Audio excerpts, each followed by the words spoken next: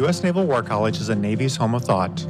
Established in 1884, NWC has become the center of naval sea power, both strategically and intellectually. The following Issues in National Security lecture is specifically designed to offer scholarly lectures to all participants. We hope you enjoy this upcoming discussion and future lectures. Good afternoon, and welcome to the 11th Issues in National Security lecture for academic year 22-23. I'm Commander Gary Ross, and I'll serve as your host for today's event. For anyone just joining us, this series was originally conceived as a way to share a portion of the Naval War College's academic experience with the spouses and significant others of our student body. Over the past 5 years, it has been restructured to include participation by the entire Naval War College extended family, to include members of the Naval War College Foundation, international sponsors, civilian employees, and colleagues throughout Naval Station Newport. We will be offering 4 additional lectures between now and May, spaced about 2 weeks apart on a wide variety of national security topics and issues. An announcement detailing the dates, topics, and speakers of each lecture will be sent by me or the Public Affairs Office, both on email and posted on our public website. Our next lecture will be held Tuesday, April 4th. We will feature an engaging discussion from Naval War College Professor John Maurer. The topic of the lecture will be announced at a later date. For each lecture, speakers will provide remarks for about 45 minutes, and then for the remaining 15 or so minutes, we'll answer questions from you. Okay, on with the main event. Please feel free to ask questions using the chat feature of Zoom, or for those in the audience, using the microphone behind the chair in front of you. And we'll address those questions at the conclusion of the presentation. With that, I am very pleased to introduce our speaker, Professor Saira Yamin, who will speak today about the topic, Women, Peace, and Security and Why It Matters. Women, Peace, and Security is a global initiative to promote gender-inclusive strategies in response to evolving national and transnational threats. The gendered innovations in policy formulation reflect the shift in the traditional understanding of state security in view of its relationship with community security. WPS is a peace and security approach that advances women's critical roles in defining, understanding, and addressing complex security challenges alongside men as equal stakeholders.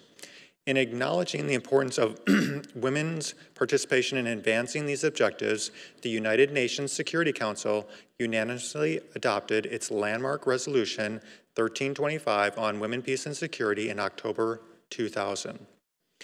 Saira Yamin is the Ambassador Swanee Hunt named chair of Women, Peace, and Security at the U.S. Naval War College. Previously, she held teaching appointments at the Daniel K. Inouye Asia Pacific Center for Security Studies, Honolulu, the Carter School for Peace and Conflict Resolution, George Mason University, Virginia, and at the Department of Defense. Prior to embarking on her academic career, she worked in the South Asian development sector on poverty alleviation and gender, education, and refugee issues. She serves on the editorial board of the Journal of Asian Security and International Affairs and the Journal of International Peace and Stability, and National University of Sciences and Technology, Islamabad. Professor Yamin's research spans a wide range of issues related to international peace and conflict, global governance, democratic transitions, and gendered security. Her writings have been published in countless publications. She is the author of Stability Through Economic Cooperation in a Nuclear Environment. She has appeared as a security analyst on Al Jazeera, BBC, Canada TV, Pakistan Television, Voice of America, and Think Tech Hawaii. Professor Yamin received her BA in Political Science and English Literature from the University of Punjab, Pakistan. She earned her master's and PhD in Conflict Analysis and Resolution from George Mason University. She is the recipient of the Faculty Scholarship and Eleanor Roosevelt Student Scholarship Awards conferred by the Center by the Carter Center for Peace and Conflict Resolution at George Mason University. She has received U.S. federal government awards for excellence as Mentor of the Year in 2019 and for Team Excellence in 2015. More recently, she received the U.S. Defense Security Cooperation Agency's World of Excellence Award for the period 2012 to 2022. I am pleased to pass the microphone over to Professor Saira Yamin.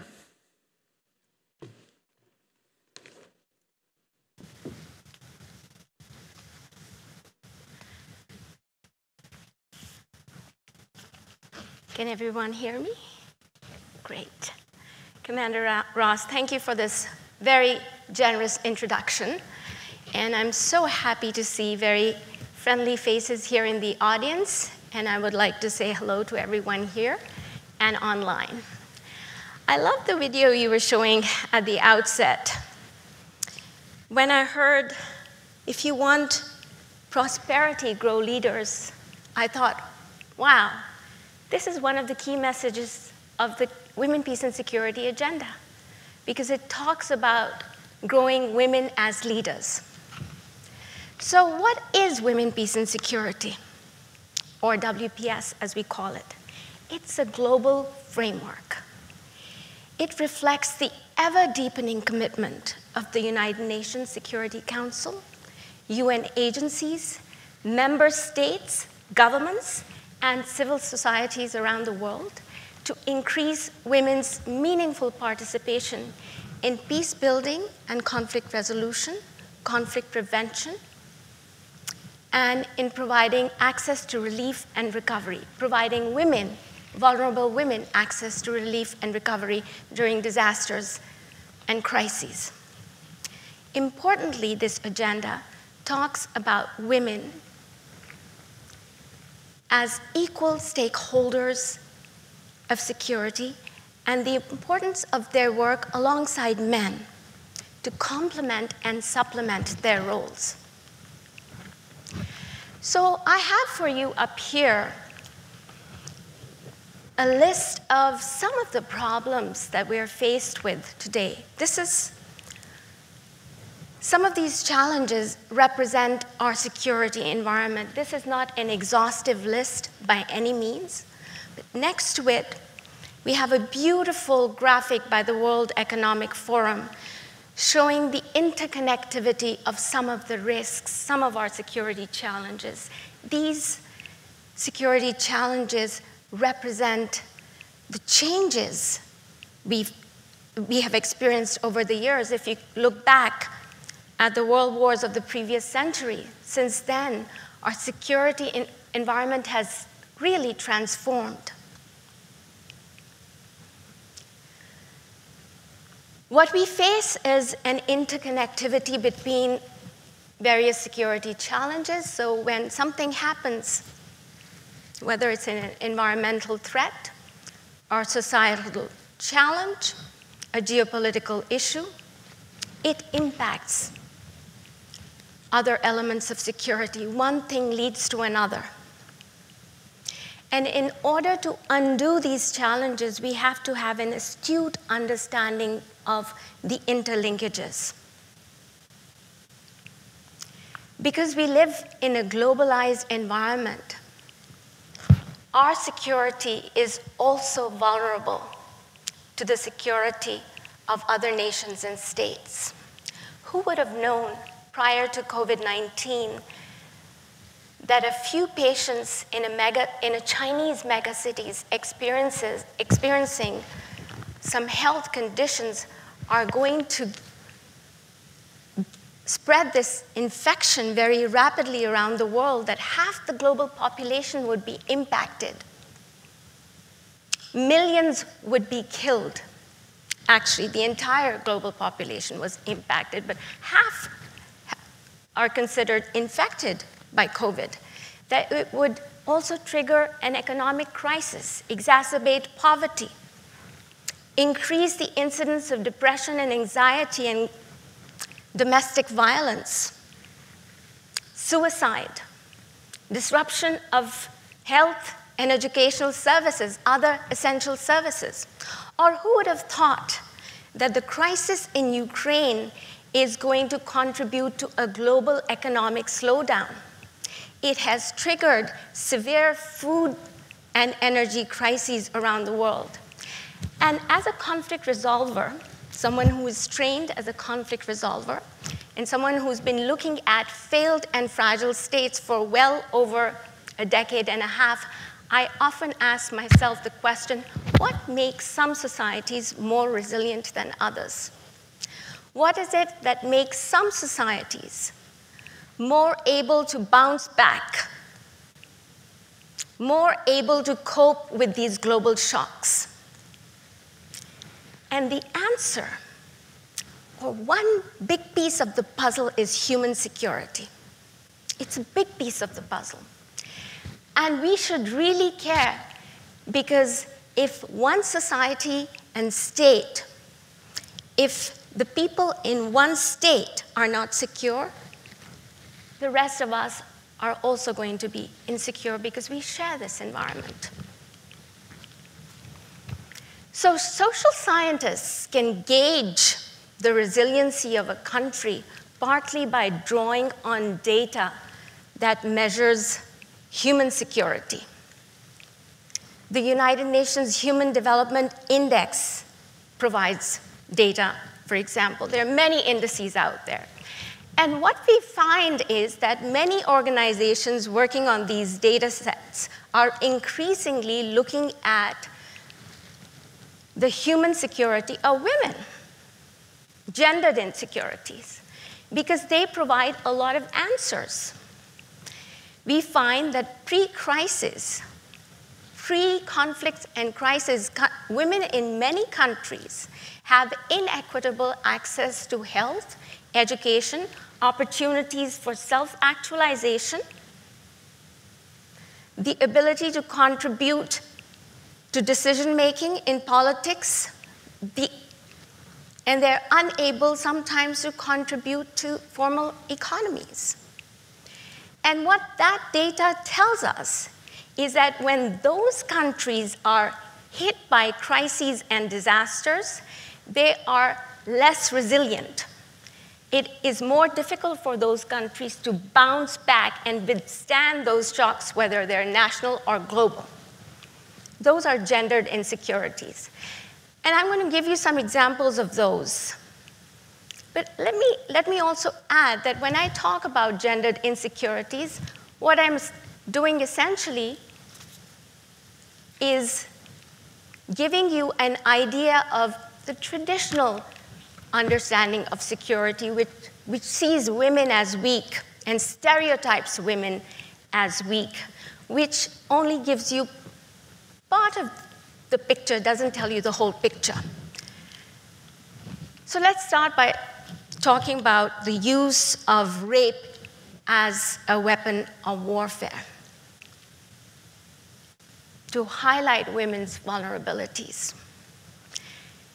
The UN recognizes that rape is used as a strategic tactic in warfare to punish, terrorize, and humiliate the enemy. In genocidal campaigns, as recently as 2017 and thereafter, the Burmese military used rape as a weapon of war in its genocidal campaign against the Rohingyas. Nearly 1 million of them were displaced and they fled to neighboring Bangladesh. It's the world's largest group of stateless people. Earlier on, in 1994, in Rwanda, the majority Hutus used rape as a weapon of war, as a weapon of genocide against the minority group Tutsis. It is believed that between 250 to 500,000 women were raped. There is one woman who reported in the BBC that my son asked me who was my father, but I was raped by 100 men. I didn't know which one of them fathered my child. And there are so many more instances. Let me also tell you, ladies and gentlemen, that women are more vulnerable to natural disasters. How so? How can natural disasters discriminate against women? Well, here I have an example of Bangladesh. Some data from there. This country is one of the most prone to severe weather events, climate change, rising sea levels. Every year, they experience floods, typhoons, cyclones. In the 1990s, the mortality rate of women in Bangladesh was 9 women for 1 man. Why was that, you would ask me? It's because women's literacy rates were so low.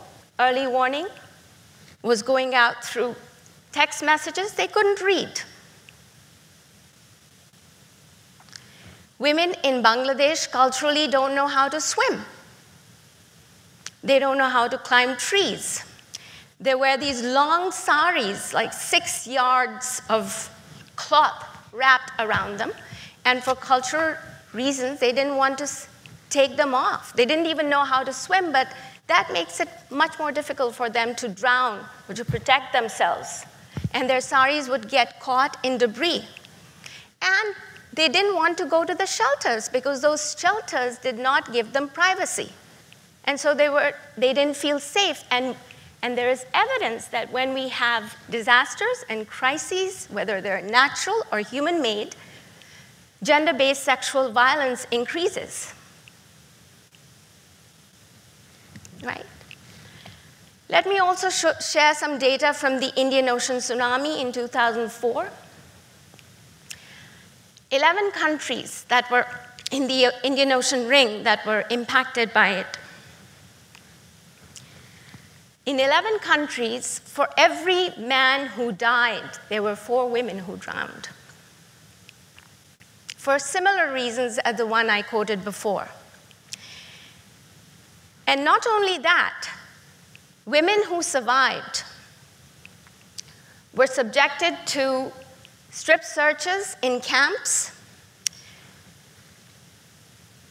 sex trade was on the rise. Women were exposed to higher incidences of gender-based sexual violence. Aid was not being given to women because many donor agencies don't recognize women as heads of households. So if they were single, they were not receiving aid.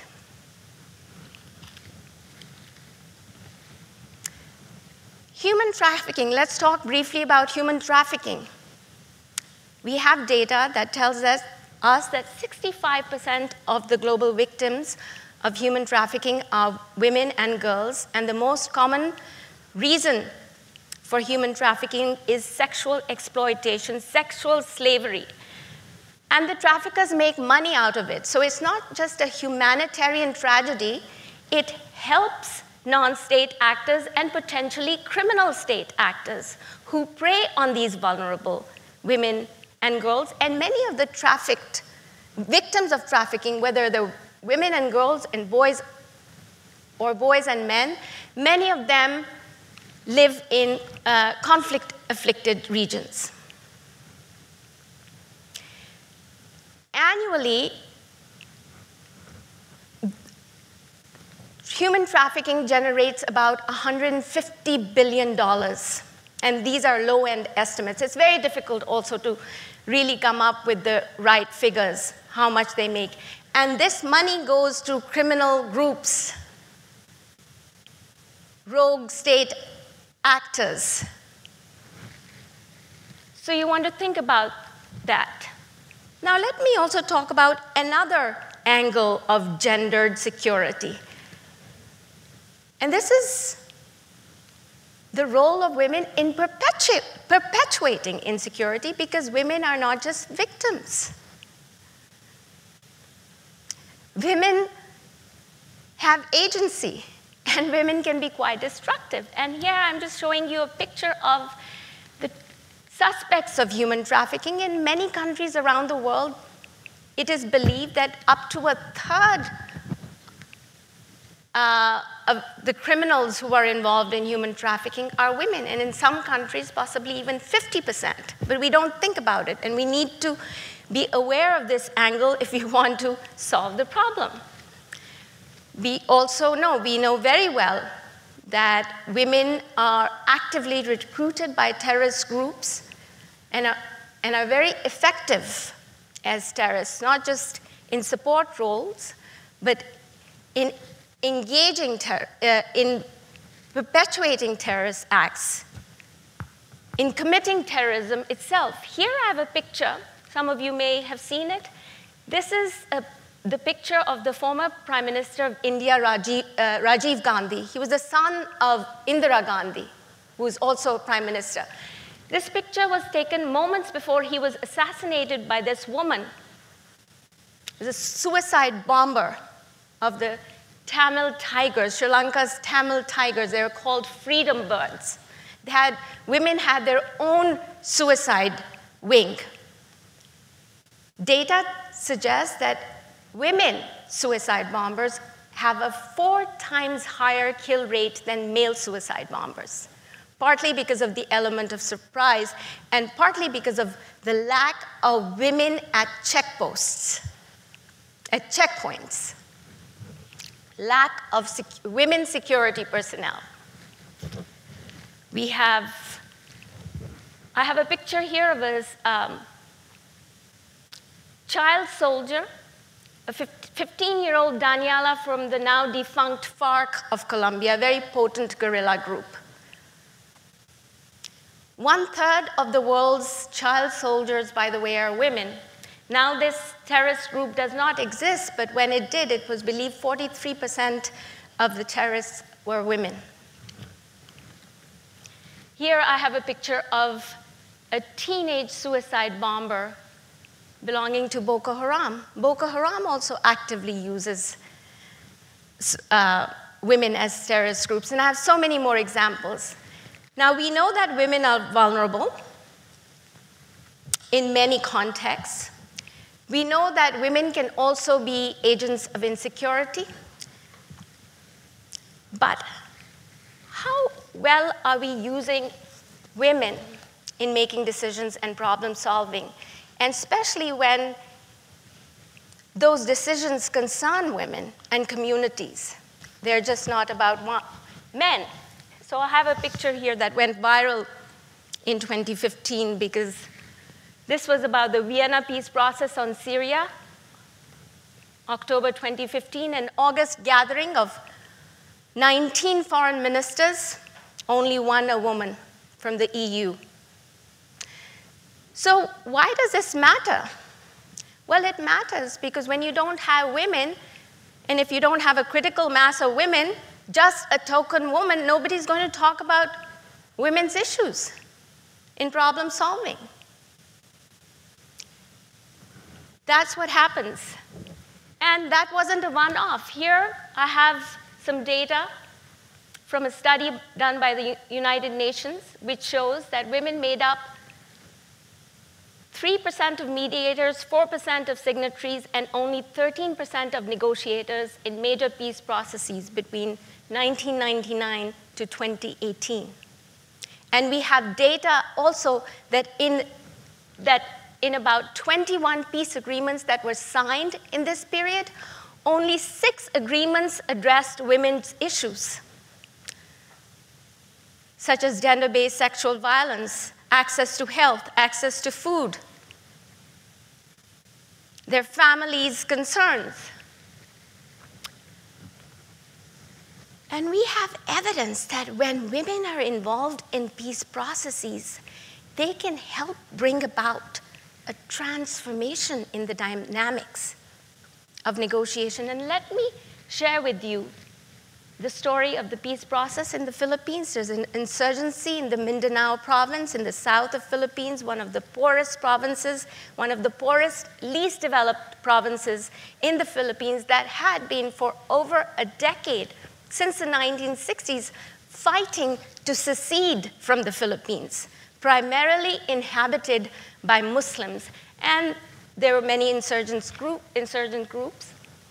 And the Philippines had been fighting with them and had been negotiating with them for about 15 years. Nothing was happening. Nothing was changing. It led to violence, displacement, complexity. This woman in the center, Professor Miriam Coronel Ferrer, a university professor, spoke to President Aquino and said, let me negotiate with Mindanao Islamic Liberation Front, Muslim conservative group of insurgents. And the president said, well, how are you going to negotiate with this group? They have such a rigid gender ideology. And she said, well, as a woman, I have an advantage. I appear less threatening and less intimidating. And at one point, so she was accepted, and at one point, her entire team of negotiators comprised women. And she led the Philippines to signing a peace agreement. She persuaded the insurgent group to actually change their position on secession and be part of the Philippines.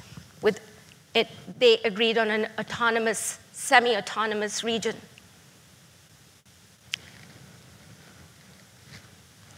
And not only was she involved with her own team of negotiators who were women, women's participation on behalf of the government also encouraged the women and also facilitated the inclusion of women in the civil society, in the grassroots communities. And that was key, because when you want to sustain a peace agreement, it has to have the ownership of the entire society and community. And I have the picture over there of the international contact group on Mindanao to show that it wasn't just women. It was a very complex and comprehensive process where many countries were involved as bridge builders between the Mindanao Islamic Liberation Front and the Philippines government. And one more thing I want to tell you before I tell you the other story is that within 2 years of women's inclusion in the peace process, the peace agreement was signed.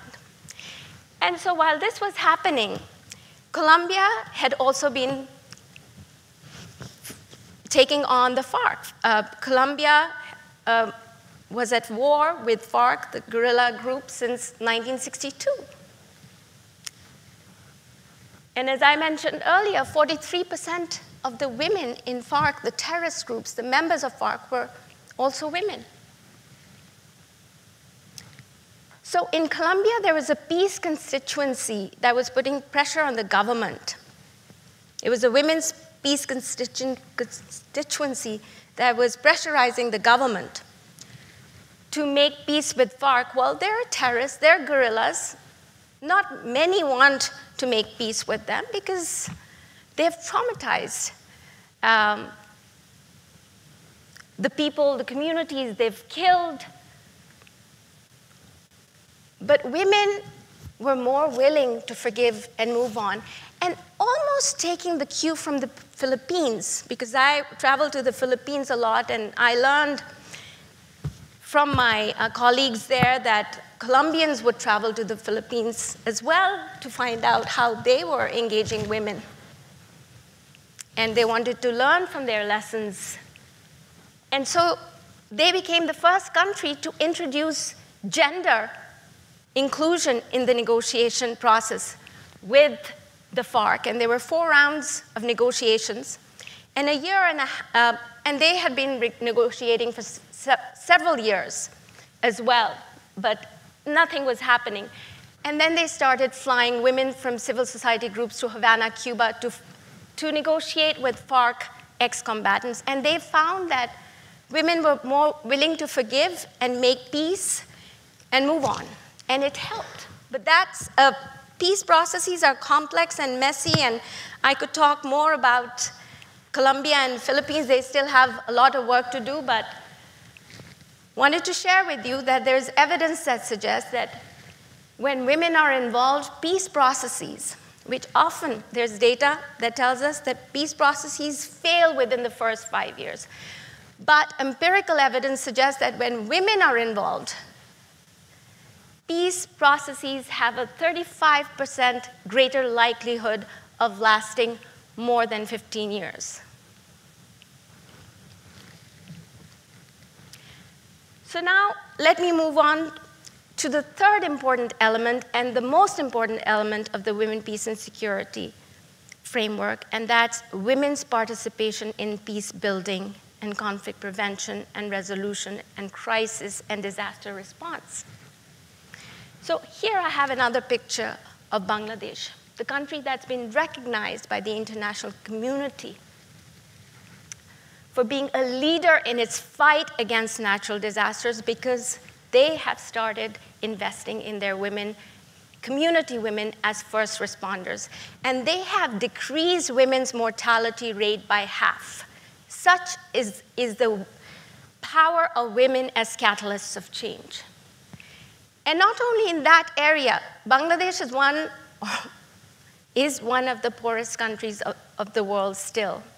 It is very poor. When it became independent in 1971, Henry Kissinger called it a basket case.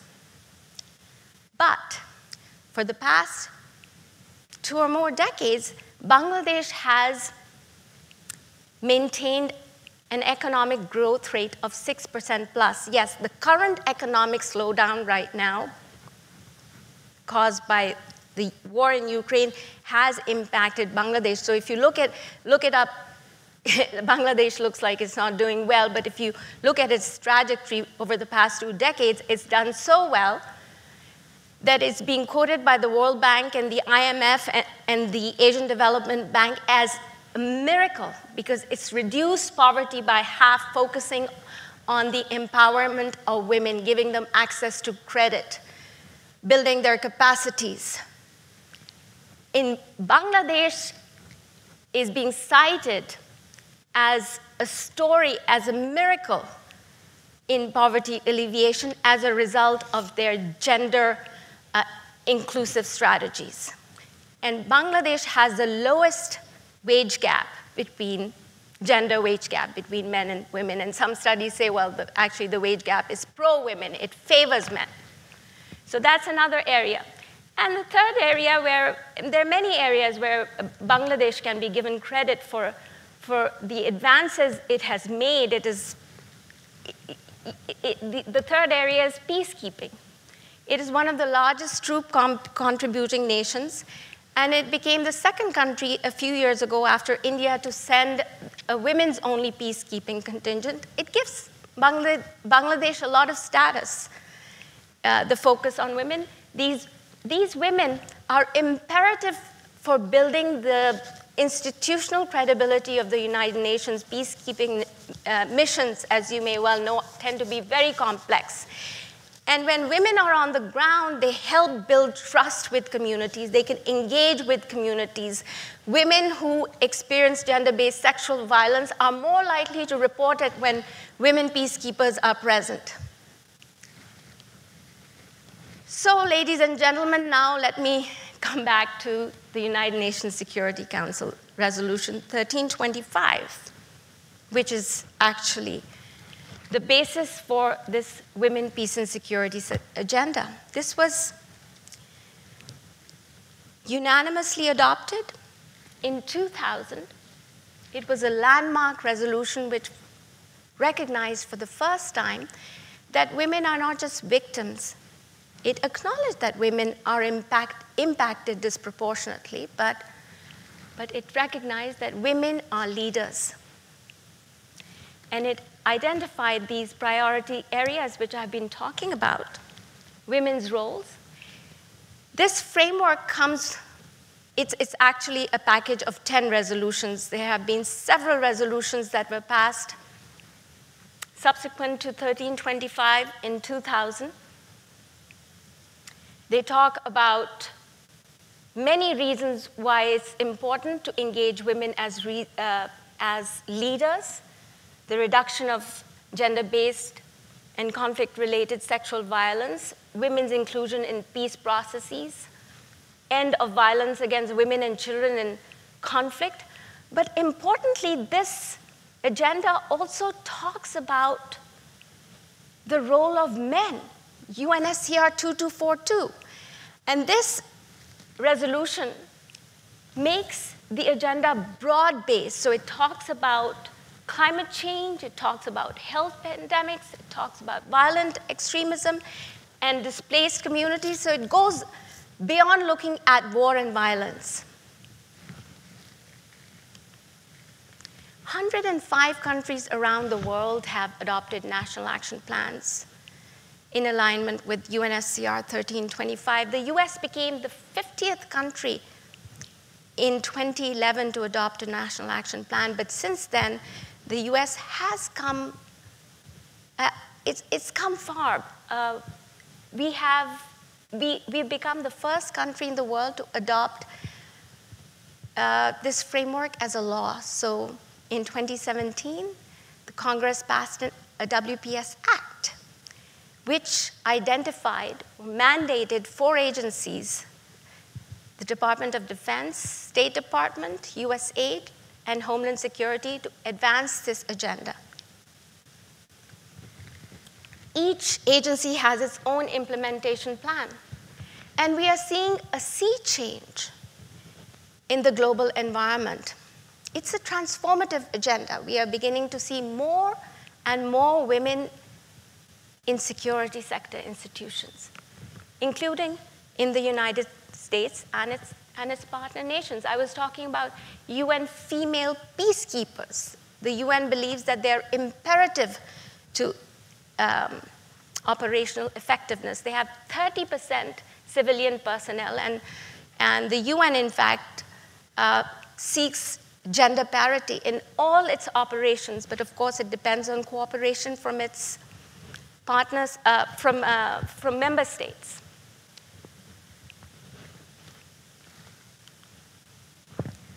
I also wanted to share with you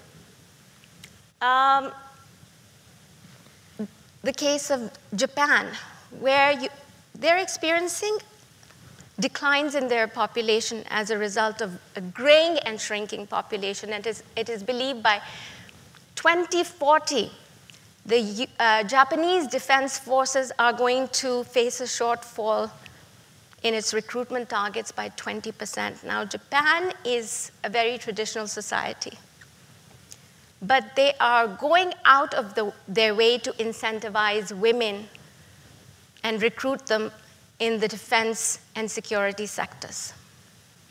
They're introducing very generous labor reforms for women, and they have opened up all positions for women except in some very dangerous positions where they may be introduced, where they may be exposed to dangerous substances. And along with that, I want to mention that these trends of recruiting more women in security sector organizations and in the military in particular are underway in many countries of the world. Well, for one, many of these states see that women add to their strength through numbers. Many countries are experiencing shortfalls in their recruitment targets, including the United States. Secondly, so they want to recruit more women. Secondly, the advances in technology and civilianization of roles is making it easier for them to open up more positions for women. Thirdly, they are finding that when they open up more positions for women, they're able to recruit the best talent, regardless of gender. So there are efforts underway, and many of them are also opening up positions in combat roles. I want to talk about Ukraine, for example. It has 17% women in the military, and they are allowed to engage in combat, and they have been doing so since the Russian invasion of eastern Ukraine and the Donbass region in 2014. And it is argued that maybe this figure of 17% is maybe a low-end estimate, that maybe there are 22% women in the Ukrainian military. And that if it wasn't for these women, Ukraine would not be able to deter Russia.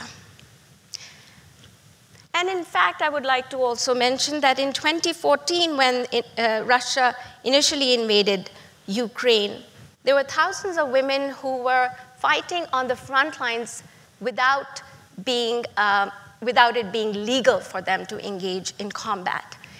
And they fought and they deterred Russia. And they were documented as cooks and seamstresses.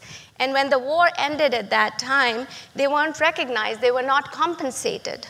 But since then, Ukraine has passed a law in 2019 opening up combat positions to them, giving them the opportunity to enroll in military lyceums, which gives them the opportunity to advance to leadership positions. Here I have data from NATO, 12% women, 88% men. This is the average.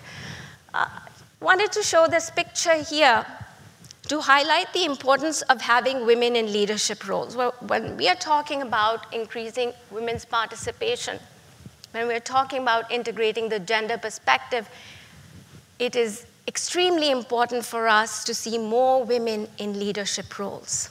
We want a critical mass of women in leadership roles, and a critical mass means, from social science theory, 20 to 30%. Why that matters is if you have a lower number, less than 20, they're still in minority.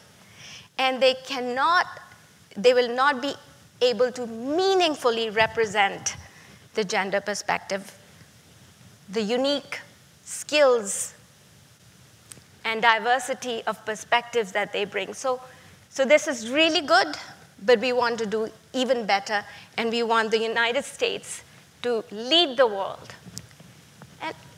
And just to summarize why we want more women in the security sector, like I said earlier, they expand hard power. They build and expand a country's hard power.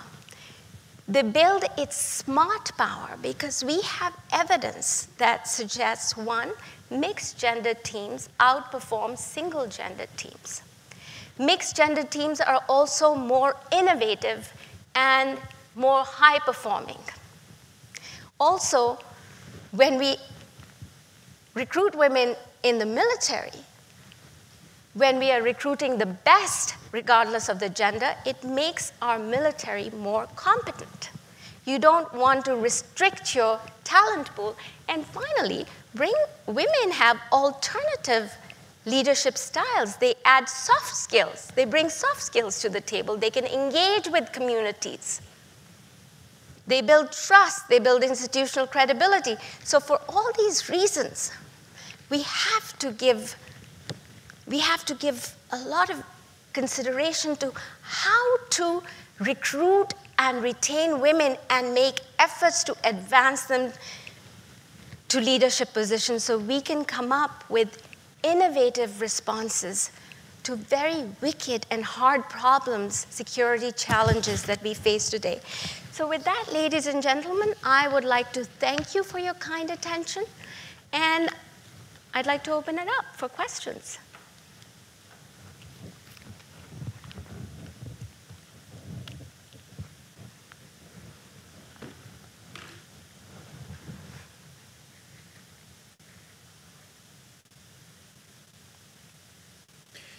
Thank you, Professor Yamin, for that very insightful lecture.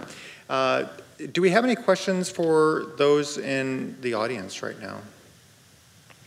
Jason, please. Good evening, Dr. Yamin. Thank you so much for the presentation. So my name is Jason MacArthur Burrows. I'm a student in the junior class. And my question is in regards to WPS in this institution. It's one of these double-part questions that everybody hates. The first part was going to be with regards to participation. I noticed that was one of the pillars, basically, of the UN strategy. And I was wondering, is there any work being done to increase the number of women in the faculty and staff or student body? And the second half was going to be on the curriculum. So in TSDM this past semester, I noticed clearly WPS being integrated into the curriculum. I was wondering if you could talk about any of the challenges in trying to add something to an already chock full curriculum, and then maybe any goals for future increases in WPS in the curriculum. Thank you. Thank you for the great question. So let me address the question concerning the curriculum, and then perhaps I'll turn it over to our President, Admiral Chatfield, to talk about the gender balance in the faculty and efforts that are underway, and I think she'll be better positioned. So yes, well, we are making our best efforts to integrate WPS in the curriculum. As you may be aware, this vision has been incorporated in our strategic plan for 2022 to 2027, and the goal is to integrate it across all programs no later than June 2024, which is not very far. We have one more year. And to give you an example, for the next year, next academic year, in the National Security Affairs program, WPS has been integrated in 16 lessons. That's really good, I think. We have other programs, such as the, you can say, for example, we have the CMAO Center for Maritime and Operational Warfare. They offer flag and certificate courses, and WPS has been integrated as a plenary in almost all their courses, which is also fantastic. So there are other examples as well. One, I think, notable accomplishment for this year is the WPS Symposium that is going to be organized next month. I don't know if you know yet, but it's mandated attendance by all students. We are very, very excited. This is going to be the first of our this is going to be the 9th iteration, but the first time all students are going to be part of it. A key piece of this symposium is a faculty development session on one of the afternoons. And I believe all faculty are also going to have to attend it because we have to build the capacities of our faculty members as well. And another effort related to the symposium is that about 80% of the speakers who will present at the symposium are writing papers. I have about 20 drafts in my office right now that I'm reviewing. And upon completion, we are going to publish an edited volume that is going to be posted online by the Naval War College Press. And this is going to be a book on WPS in professional military education that will serve as a resource for our faculty, for our students, for other PME institutions in the US and in partner nations, because we have to produce knowledge. So I think it's a great opportunity, and I think we are going to do really well in future years, but the important thing is to help everyone understand what WPS is and why it matters. Over to you, ma'am. Well, thanks for letting me have just a few moments to talk about recruitment and retention of women in the faculty and staff here at the Naval War College. So one of the tools at our disposal is actually found in the Federal Equal Employment Opportunity Guidelines. And when we look at what the Office of Personnel Management might tell us about a model program, it does call for looking at what you have and then taking that information and looking at it very mathematically to see if there are any statistical differences in recruitment practices and in retention. And if that is noticed, then we can go forward and remove barriers. And so in the program, there's something called a Special Emphasis Program Committee, which is part of the federal EO program. And so that was a process that we actually did engage in here with our local community committee at the college. Now, in terms of recruiting, we are looking for talent, and we're looking very broadly for talent. We work with the state of Rhode Island for veterans who are capable and qualified for the positions here, and we're seeing a lot of young academics who are women who are interested in coming to work here. And so building a community that has a lot of inclusion for all of our membership, that has a foundation of respect across the board for our faculty and staff is, like any federal institution, welcomed, and a constant process of taking a look at where we are and how we are improving. Now, when we think about faculty who are uniformed faculty, when we see numbers like the ones that Dr. Yamin put up, oftentimes the membership in that percentage is more junior, because many nations, in the United States as well, opened some of the specialties later and progressively over the years. And so we might see that, for example, in our permanent military professors, we haven't achieved the same representation of women as we have men in that program. And those are opportunities that I feel it's very important to communicate. The ability to be a professor at the Naval War College, for example, but it depends on having sufficient percentages in the retained population of officers at the higher pay grades, because we're looking for Navy commanders and Navy captains to perform that duty. And so I think that's something that we're still working on and measuring and trying to improve. Hope that answered your question. Thanks. Thank you both.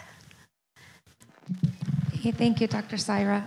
Just touching upon having studied a little bit of the de-radicalization efforts that that are present in many countries.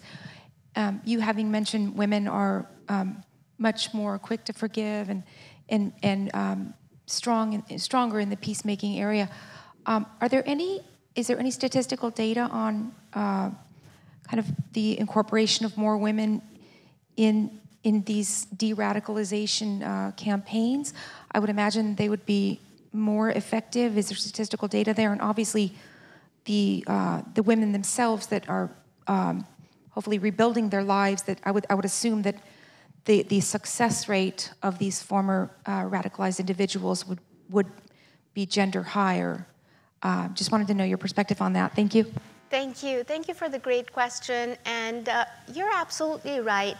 In many de-radicalization programs around the world, they are looking to leverage women, and they are working with women in the households, in the communities, because they feel that they can be the first to detect the signs of radicalization and also influence their families and communities. So it's happening, for example, in many parts of South and Southeast Asia, countries which have been which have experienced the challenges of radicalization, such as Indonesia or Maldives, and they have been very, very successful. In Pakistan as well, they're focusing on women, empowering them, helping them understand, especially in working with youth. So thank you for that question.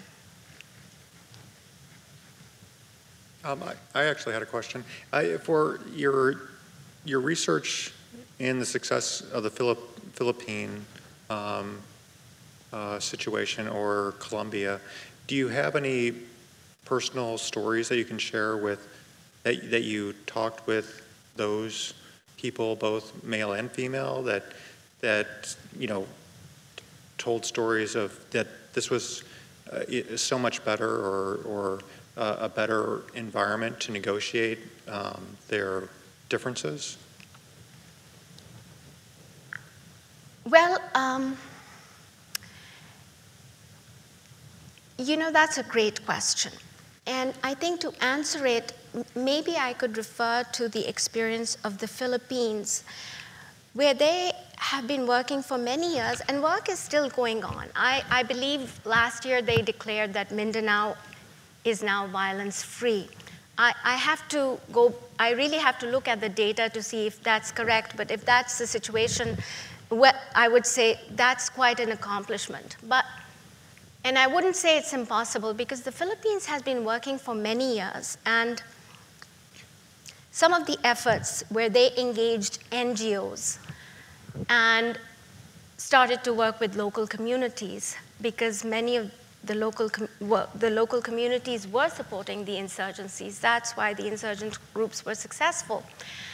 And they were engaging with women and men and children, and they were asking simple questions because they wanted to envision a peaceful future.